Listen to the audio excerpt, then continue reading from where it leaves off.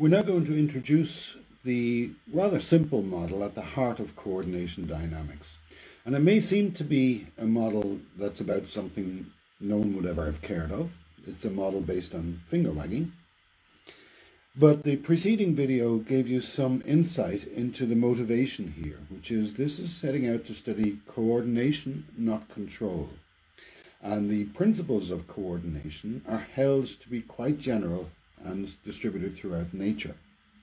So this is an investigation into an understudied aspect of basic coordination as found in all, at least biological systems, perhaps others. The model system involved has a backstory. It involves sitting around in a pub and discussing coordination. And there was an old ad for a phone book. Anyone remember a phone book called The Golden Pages, which had an advertisement which said, "Let your fingers do the walking." Now, the coordination of the kind studied here is most evident in locomotion or in walking. And indeed, the hands can stand for this. The model system involves two hands in its canonical form. It involves two hands wagging two fingers, either in one of two ways. So the task requirement asks that the fingers be wagged at the same speed. That's the task requirement. So same speed. And when you do that, a little bit of experimentation on the bar stool can tell you very quickly that you have brought into being a system which has two distinct modes of organization. There's this one in which the fingers approach the midline together. This will be called the in-phase pattern, for reasons that will be clear. And this one, in which the fingers are in an anti-phase pattern. You can think of this as syncopations, like a ska beat. One is starting its cycle while the other is halfway through it.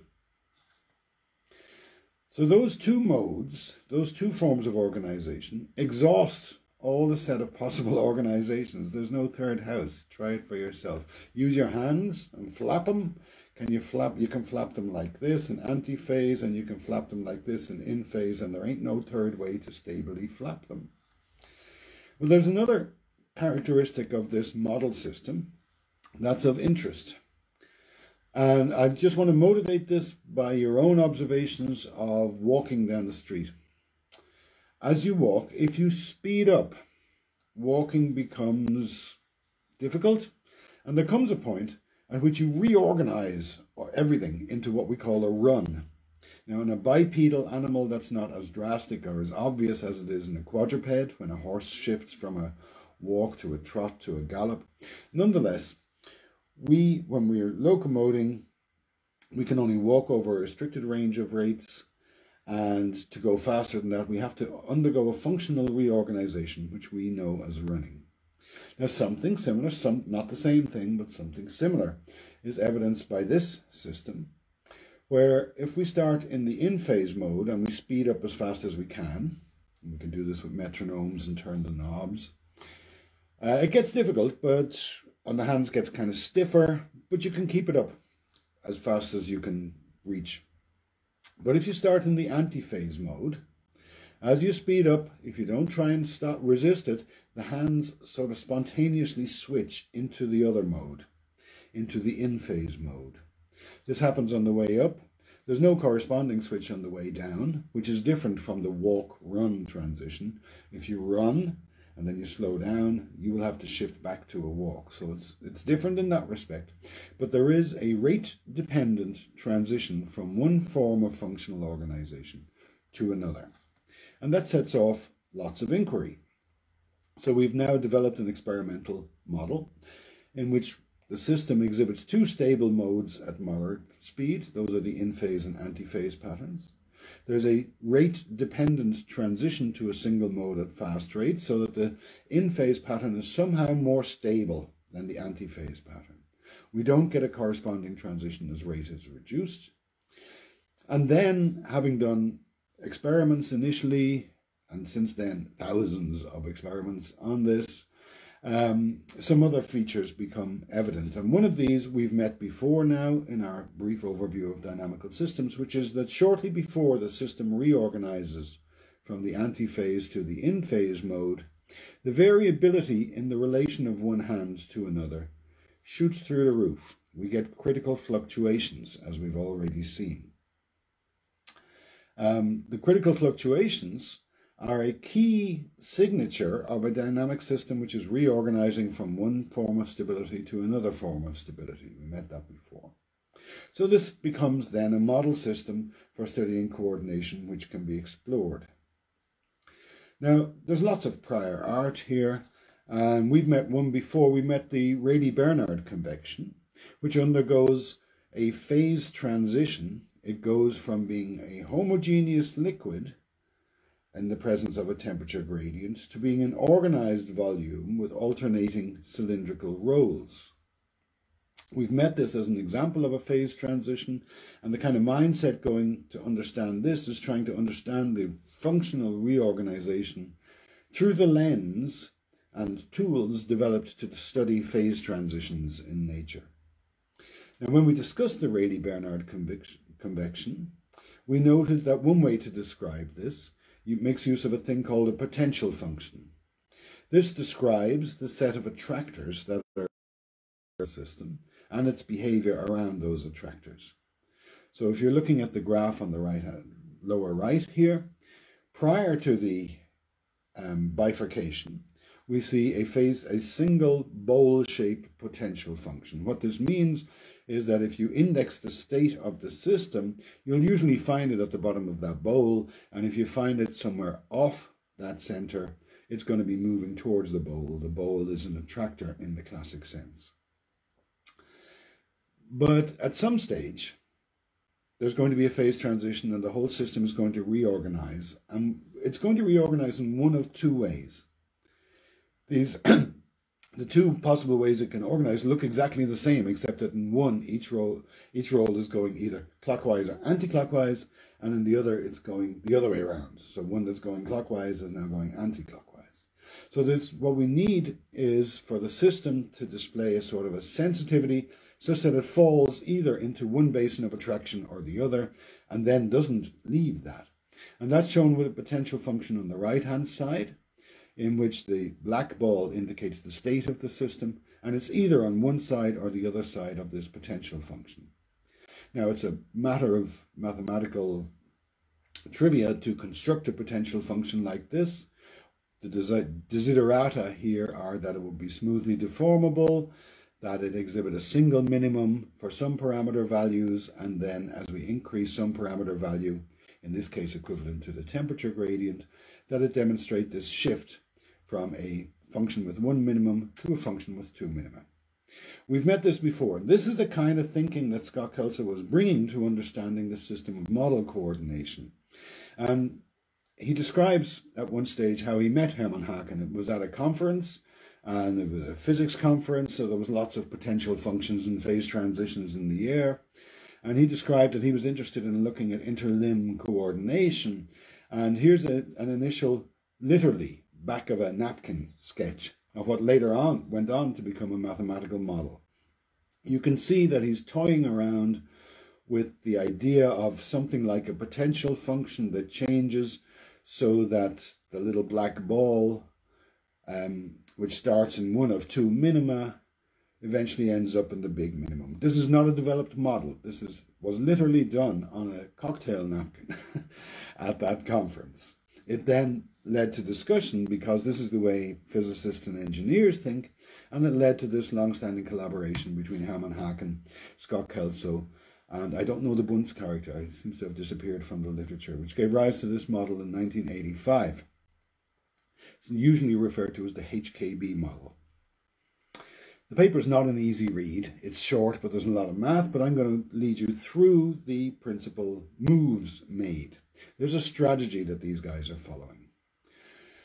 First, what they do is they look at the system as a whole, and they observe how to most concisely and precisely describe it. So the single system is found in one of two states.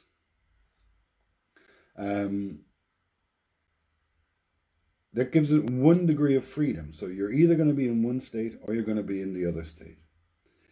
That's at the system level. Now we're going to distinguish the role of the components in the system. So the overall behavior is an emergent, like the pinwheel with the puppy dogs. But now we need to ask about the components, the individual puppy dogs. And each of these is, of course, one limb. And while a limb can do an awful lot of things, in the context of this task, it behaves in a very simple fashion. Each limb goes through a repeating cycle. So it's an oscillator, which we're going to represent with some kind of periodic function. And an oscillator, each individual oscillator has 2 degrees of freedom, its position and its velocity. So at the component level, we've got 4 degrees of freedom. At the system level, we've got 1 degree of freedom. The move made in the paper is to do the mathematics to come up with the coupling function that allows us to derive the one degree of freedom system from the 4 degree of freedom system. So we're going from a description in terms of multiple parts and showing how we can characterize the coupling, the non-independence between these parts, in order to arrive at a more concise description of the overall system behavior. Having got those pieces in place then, this allows for considerable elaboration, extension, refinement, and so on. But the original HKB paper did this move. It describes the component level, it describes the system level, and it shows how one derives from the other through the specification of the form of coupling between oscillators. Now, these degrees of freedom suggest that we need a state space. The state space for an oscillator, as we've seen, is much like our pendulum. We want to say where it is in its cycle, so its phase, and how fast it's going. So we've got a phase measurement for one oscillator and a phase measurement for the other oscillator. And when they're moving in sync like this, in the in-phase pattern, each hand is tracing out the same phase position within its own cycle.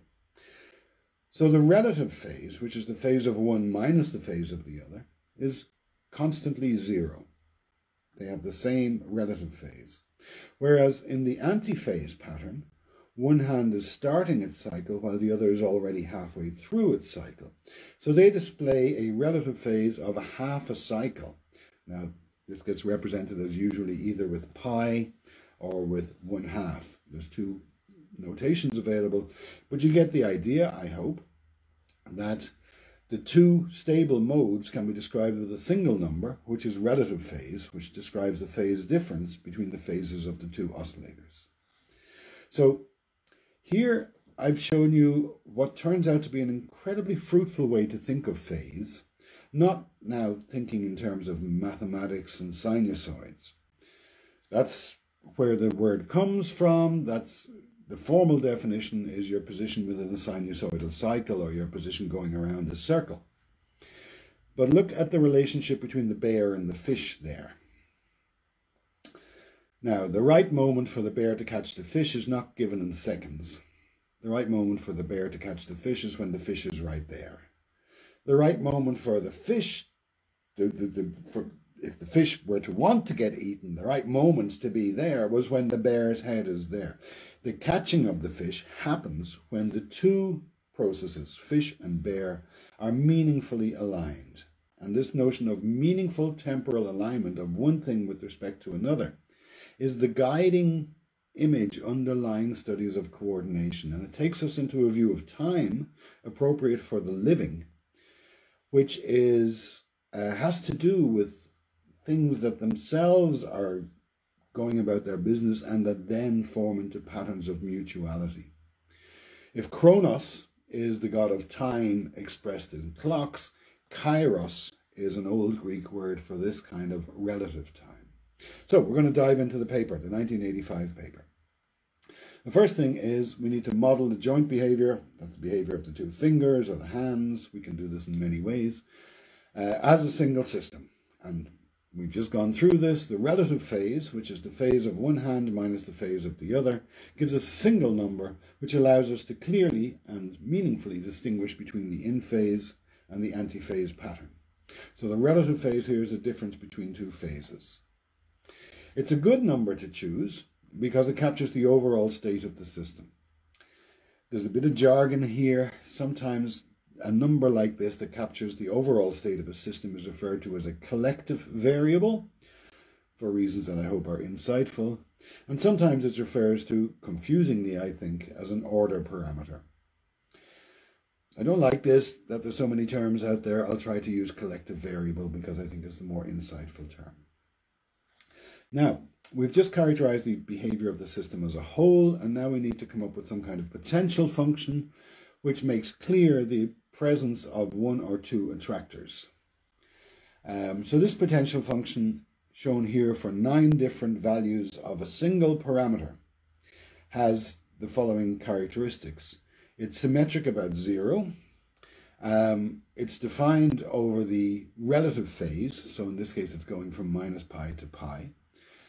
Notice that minus pi in a circular variable is the same thing as pi, so there's a wraparound thing going on here, so that the version of the function shown in the top left-hand corner has actually 2 minima. One at minus pi and pi, that's one minimum, and one at 0, and the one at 0 is deeper. Now we've got a parameter which we can change. They're given as b over a. We'll come back to that. And as we change that, the depth of the smaller attractor reduces until eventually it goes away and it becomes a hill, and then there's only one attractor left in the middle. So this is a simple means of parametrically varying the shape of this function to move it from a position of 2 attractors to a position of 1 attractor. Now the way mathematicians do this is they take out their Lego box and they look in there and they say, how do I build something like this? And they go, cosines. Cosines are sinusoids of various kinds.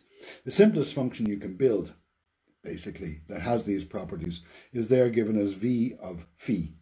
It's minus a cos phi minus b cos 2 phi. So the cos phi has the slower cycle, the slower period, and the cos 2 phi is a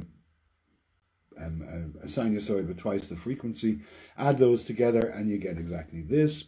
And then if you vary the ratio of a over b, this function moves smoothly from the 2 attractor form to the 1 attractor form. So this is the potential function, which captures the notion of the state in both in situations in which there are 2 attractors available to the system and in situations in which there's only 1 attractor.